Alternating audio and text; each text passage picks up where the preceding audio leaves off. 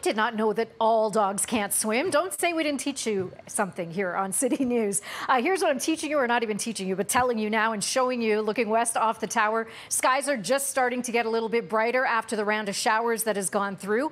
Lightning right now is still well to the north of downtown. So here's the lightning tracker right now. So it's north and east. So places like Scarborough, Markham still into that lightning, as well as eastward. So this, the severe thunderstorm watch that's in effect will likely be dropped here very shortly. 21 degrees. I know it's still muggy, right? The humidex, it still feels like the low 30s.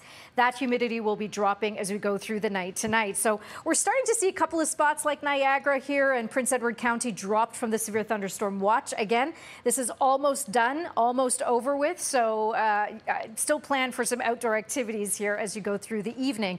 There's a shot though at one cell. When we start to see the whites here, that's high reflectivity off the radar. It's reflecting off of something in that cloud a lot, and it's likely some hail within that cell that's there north of Markham. And same deal with this system right here. This little storm core could be dropping some small hail along the shorelines of Lake Erie. Now the current humidex, 26, but again, it's going to be falling as we sleep tonight. So the muggy meter, for people like Michelle Mackey, you know what? It's funny. I can see her in my top screen, and she's like, yep.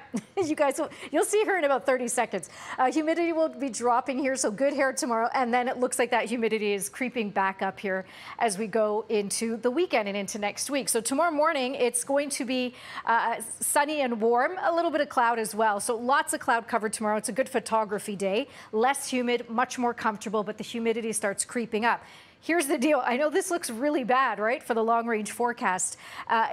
Chance for showers and thunderstorms right throughout the weekend. Saturday, it will be through the afternoon. Sunday, it will be through the middle of the day. Looks like we'll have a dry start to the morning.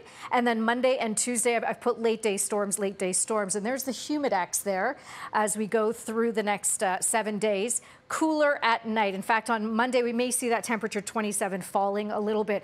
Thursday, you'll want to also pack an umbrella. Two things happening, and I actually just took a look at the latest forecast models. It's morning showers, but now an afternoon storm risk looks to be making a comeback as well for Thursday. So we'll be tracking that, of course, for you. Tomorrow, mainly cloudy and good hair day. I can't even speak now. Good hair day for Michelle Mackey with that lower humidity tomorrow. Michelle?